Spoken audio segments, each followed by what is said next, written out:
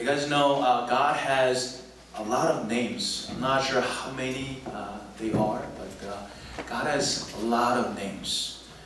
Starting with El Shaddai. You probably know this name, right? El Shaddai, El Shaddai. Yeah, it's a great song. I don't know the rest, but it's like all the names of God, and it's really great. It's just like melting my heart. So whenever I sing this, and you know, all the names, they have meanings and implications. El Shaddai, you guys know the name, the meaning of it? It's Almighty God, a God who is Almighty. El Elyon. Anybody know? Okay, a God who's most high. El Olam, God who is everlasting, everlasting God.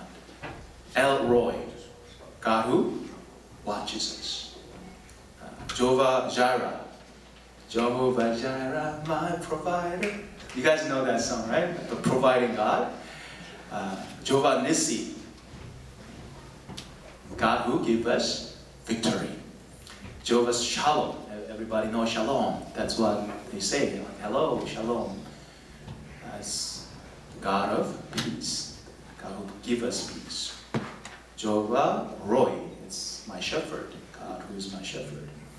And we want to focus on the very last one, Jehovah Rapha. And that is God of, anybody know? Jehovah Rapha? Somebody said it? Yeah, it's related with our today's topic. Healing. Yeah, God who heals. Yeah, God heals. And that's one of his names. God heals. God has power to heal us. Amen. Amen. Yeah, God desires healing. And he wants to heal us more than anybody. God wants us to be healed. And his passion is there. In the Bible, we can see many, many stories that God showed God's healing power. Jehovah Rapha. And 1/3 of ministry, even in the New Testament, 1/3 of ministry of Jesus was healing ministry. But actually, to be technically correct, it's more like curing ministry. For healing ministry, actually, the whole ministry of our Lord Jesus Christ is about healing ministry. Everything is about healing. And he wants to heal us. You know, healing is much, much bigger than a curing, the physical cure. It's a restoration of the wholeness of our being. The cure is a small part of healing in a way. Cure is restoration of our physical well-being, physical body. Sometimes people can be healed without cure. Have you ever seen anybody like that? They're healed, but they're not cured. Great example I have, Nick Vujicic. Is that how you say it? I'm not really sure how it says. You probably know him, right? Vujicic. Vujicic. Yeah. Nick, Australian guy, was born without limbs, and he's not cured yet. He doesn't have limbs. But he still lives without limbs. It's, a disability. However, he is enjoying his life. He goes all around the world. He's motivating people, inspiring people. He's sharing God's love and his plan in his life. And he's challenging people all around the world. I believe God's in control, and when life doesn't make sense, we know that God still has a plan, hope, and a future for each and every one of us.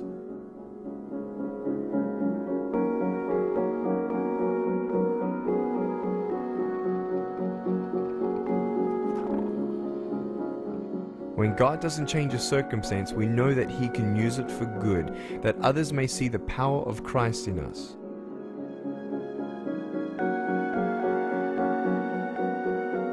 I've realized that God is more interested in changing my heart than my circumstance.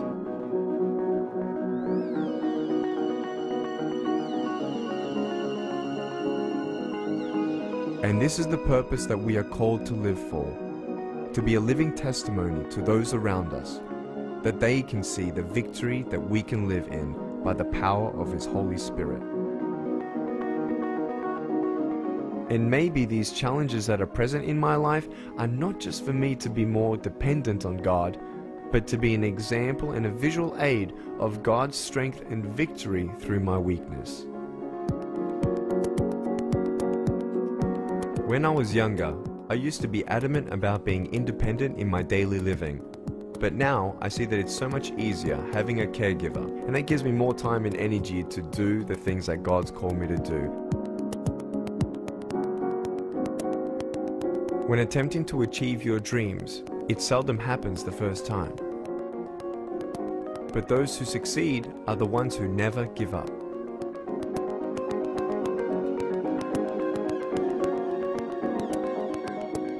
What do you do when you fail? You try again. What happens when you fall down? You get back up. You do not know what you can achieve until you try it.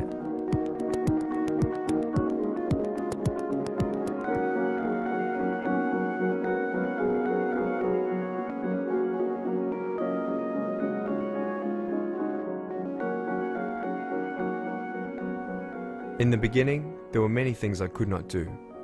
But because I chose to never give up, I now am living a life without limits. He's such a hero. It's so inspiring to see him. And his strength and his wisdom, his inspiration is based on the Bible, based on the gospel of Jesus Christ. And that really inspired me and challenged me the most. See, he's not cured yet. He's a believer, he's a messenger of Christ, but still without limbs. He lives like that, with disabilities. But he's still, even though he's full of disability, but he lives a life full of positivity and confidence. And we can say he is not cured yet, but he is healed. But sometimes people can be cured, but still not healed.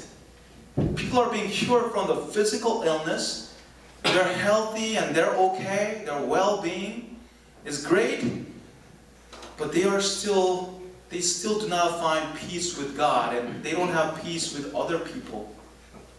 They waste their lives pursuing these meaningless things in this life.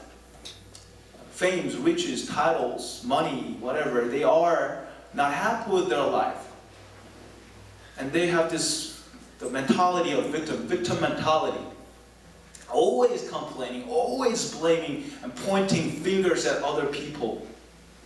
Always being negative. And in those cases, they have not experienced healing yet.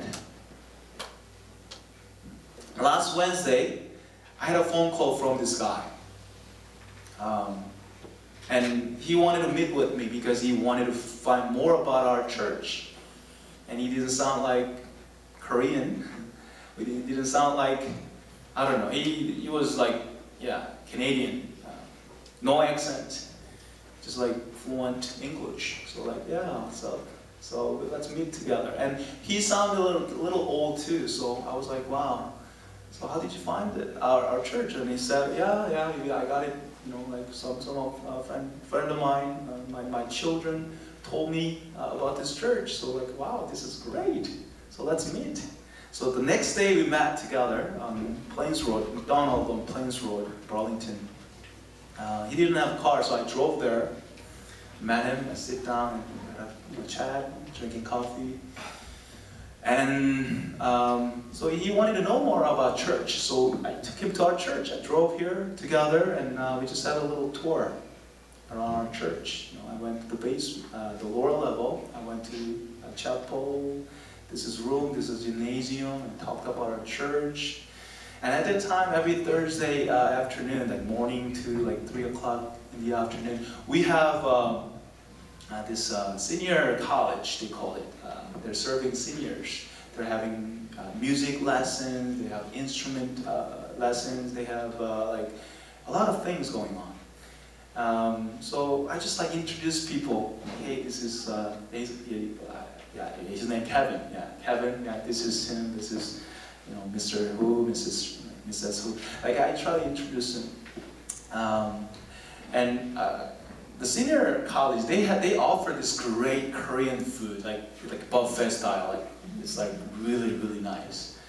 Julie's mom, she's the head of the senior college, so she's taking care of food very very well. Like, you guys know how good she is, right? So awesome food. So I took him to Kevin. I came like, would you like to have some Korean food? So like we sat down, we ate together, and even though it was spicy, it was like, he was taking very well. Like, oh yes, this is really great. And we talked a lot, and I introduced Pastor Matthew, Pastor James, Pastor Cole, and we talking each other. You know what we were thinking of? They were thinking of having an English class, like English mission English or something like that for KM, the Korean speaking ministry, because we go to Cuba, we go to Dominica, and they want to learn English. They want to develop their English skill. So yeah, let's have a class. And we actually thought of, hey Kevin, I think it would be really great if you can come and then teach us English. So like, Kevin, wow, this is great. Yeah, you teach me Korean and I teach you English. And he's fluent in French as well. So he's like, wow, this is awesome. By the way, he's like around 50, mid-50. He's really old, like he's quite old. Quite old, tall, handsome, really nice guy. He knows so much about history, and he knows so much about economy, and he seems to be very knowledgeable, right? So this is really great.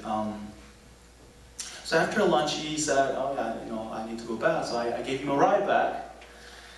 On the way going back, and we were talking.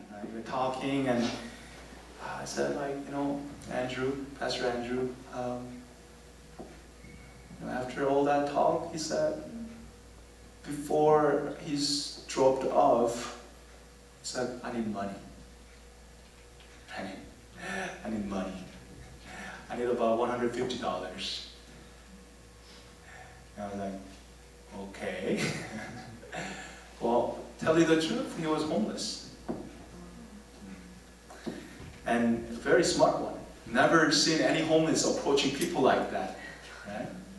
So I was really surprised. And then, hey, at that time I was driving, and hey, I don't have cash with me, but we do have an emergency fund. Just in case anything happened like that, we do have that emergency fund, but we go through procedure. We have process. So I still need to speak my committee, and it takes time to get it.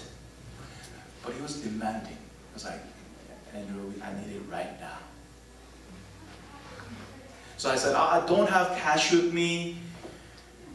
Man, like, yeah, I can't really help you right now. But he said, he was demanding me, like, hey, you can't just take the card out and go to ATM machine, their bank, Scotia Bank right there, TD Bank right there. You can go and take the money. It was like to the point where I felt a little threatened.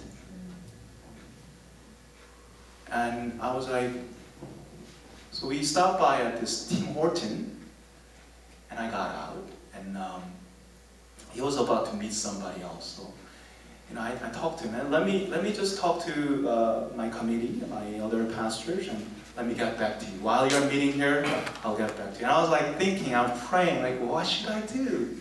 What am I supposed to do? What is the right answer for this guy? So I was thinking, praying, just walking around for about 30, 40 minutes. And then, yeah, he must be really desperate, right? Just asking questions, money like that. So you know what, instead of giving him money, like we have procedure, and I don't have a lot of money to give out. And it's not really good to give out money like that, right? We can't just give him money today, but how can we, we can't supply that demand, throughout his life. So I don't think it's the right thing to do. So I bought a $20 gift card from Tim Horton. So I was about to give it to him. I didn't give it to him yet. I was like ready, and I was like, sit down. And he finished with the business with the other guy. He was trying to get a job from this guy. But the meeting was over, and I was waiting and met with Kevin. I sat down and I was talking. So yeah, Kevin, you look very, knowledgeable, and you look very smart, very wise. But, a lot younger than you are, I had a tough life as well. I was talking about my son, talking about all that, the hardship that I had. But I really want to bless you. I really want to bless you. But you know what? His attitude was like, instead of spending time like here, you should go back to your church and talk to your pastors. You're wasting your time. I was like, okay, all right, I bless you. Yeah. All right, let me talk to them. I'll get back to you. That's how everything ended. I was not upset. Like, just thinking of him, I was not upset at all. He just lied. His original intention to coming to our church, meeting with me, was getting the money. And I just felt very bad for him. He was desperate, and I had this sort of compassion, pity. So I was willing to help him out, but the attitude was not right. So I just needed more time to think of, time to pray more. So I'm still waiting for his call. And he's supposed to come today, but he's not. Kevin? You know, right? Yeah, he was a gentleman. He knows so much about economy, history, and he knows about life. He seems to be very wise and very eloquent. He speaks French and English, and there's a lot that he could offer. And physically, he's healthy. He's like old, but he's pretty tall, healthy. He has all the limbs, healthy, but he is pretty, he doesn't need cure so much, but he needed healing. He needed healing. We have so many people, right? We have so many people in our life who are so okay. Like, everything is perfect. They're healthy, and they're financially, they're great. They're doing very well. Their career, and they have so much knowledge and wisdom. But sometimes they don't need cure, but they need healing. The restoration of hearts and spirit, the restoration and renewal of hearts and spirit is desperately needed. Jesus wants to heal us. God wants to heal us. Our whole being needs to be restored, renewed. It's a holistic. The whole body, spirit, and our life needs to be redeemed. Not just part of our body, not just a part of our health. So Jesus cures so many people. Crippled, blind, deaf, demon-possessed, and even the dead. The story of Lazarus. He raised Lazarus from the dead. Now let me ask this question. Is Lazarus still alive physically? He was resurrected. No, he died. The Bible doesn't say that, but we know he's dead. Then what was the point of raising this dead guy from the dead? Jesus raised him up to show that life was in God's power. Lazarus, even though he's dead, is alive spiritually. Yes, absolutely. And this is the point that Jesus tried to make. Jesus wants us to have eternal life in God, and not just extended life physically. We all gonna die, and we all know that. Somehow, some point in our life, we all gonna be expired, and most of us will be unhealthy status, unhealthy condition. That's most of us die. What God wants us to enjoy is not just the cure from this physical illness, but the complete healing, the everlasting life. You know, all the signs and wonders that the apostle performed in the early church were to give us the treasure of a heart. The signs and wonders are like an entrance. It's a very scary and yet very mysterious story, but that was going on. That was the context at that time. The people were living in fear. The funny thing is, even though that incident happened, the people were added. Why? Because they longed for this treasure of a heart. They realized this is real. This is a genuine thing. The crowds, the multitude gathered also from the towns around Jerusalem, bringing their sick and those tormented by impure spirits. And all of them were healed. All of them were healed. Hallelujah. Praise the Lord. All of them were healed. And some of them were healed physically, cured physically. Some of them gained peace that surpassed beyond all human understanding, even though they were not physically cured. But all experienced God's love. They all experienced God's grace and found the meaning and purpose of their life. Even the purpose of their weakness, the purpose of their vulnerability. And this is really awesome part of the gospel. Right? We're living in this broken world. We're living in this, we see, encountering the terrible, miserable things in our life, and you probably experienced that. But just like Paul said, the Apostle Paul said, they received God's final answer and accepted with gratitude. Let's look at this. What he said was, I was given a thorn in my flesh, a messenger of Satan to torment me. 3 times I pleaded with the Lord to take it away from me, but he said to me, my grace is sufficient for you. For my power is made perfect in weakness. Therefore I will boast all the more gladly about my weaknesses, so that Christ's power may rest on me. That is why, for Christ's sake, I delight in weaknesses and insults and hardships and persecutions and difficulties. For when I'm weak, then I am strong.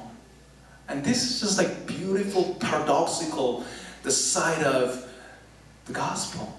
Isn't it amazing? You are weak and you are strong. But he said to me, my grace is sufficient for you, for my power is made perfect in weakness. Therefore, I will boast all the more gladly about my weaknesses, so that Christ's power may rest on me. The healing comes from God. You know, you may not have cure, even though you ask so much. Paul asked it 3 times. Apostle Paul, the disciple, the most influential, the Christian history of Christianity, most influential, the significant, the man of God, asking 3 times. God said, my grace is sufficient for you. You may not have cure in you, even though you ask. Every day, I ask, God, please heal my son. Please. I pray that prayer every single day. But nothing really, it doesn't really work that way. But I understand that's part of God's plan. It is painful, it's hard to swallow, but that is the gospel.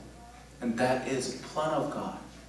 And just thinking that it is part of God, and thinking that God is perfect and God is good God, even though I don't see the cure in Him, I can still say, God, you are perfect and you are good and you are still faithful. You are still awesome, God. You don't cure Him for special purpose. That's how I see it. That's how Bible presenting. If you're having that hard time, the trouble in your life, the problems in your life, and that is a biblical way to interpret that context. You may not have the cure, but you can be healed. Your heart and your spirit can be renewed and restored. That's what God desires us to have. Don't just look at the one dimension. God is perfect and good, and He has a plan in every single one of you.